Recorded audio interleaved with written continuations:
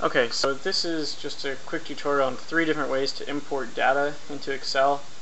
So pretend you're on the Yahoo Finance here and you see this awesome table with the historical prices for the Dow Jones Industrial Average.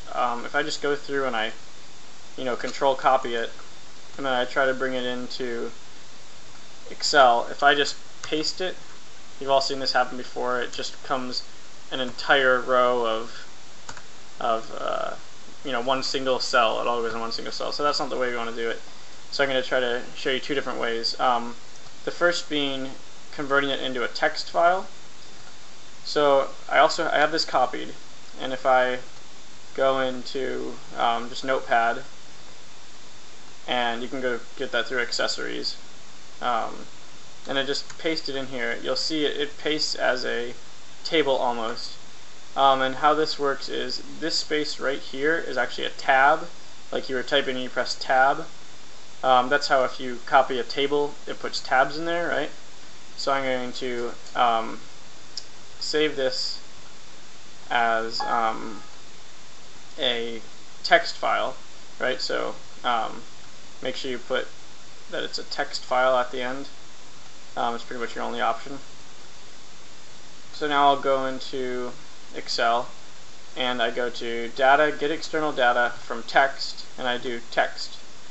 So import this, and now it's going to go through the text import wizard again. So delimited, we want to make sure that's right, English, United States.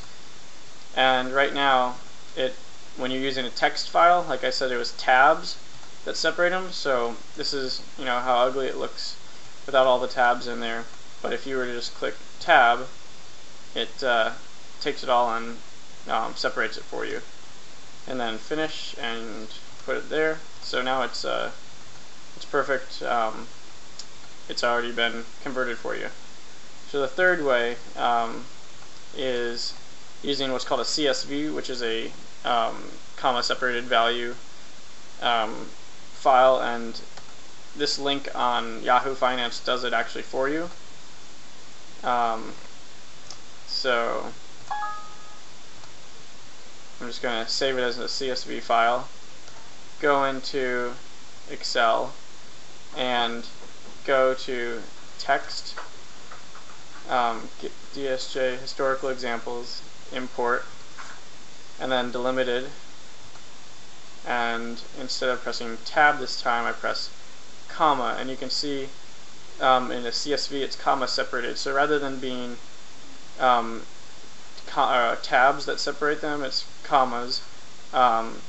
So I press comma, and now you see it does the same thing. So finish, and we want to put this in a new worksheet. So now if you go through, this is pretty much how they all look. This is the one that's incorrect. That's where we just pasted it in. Here's where it's a text file, and here's where it's a CSV file.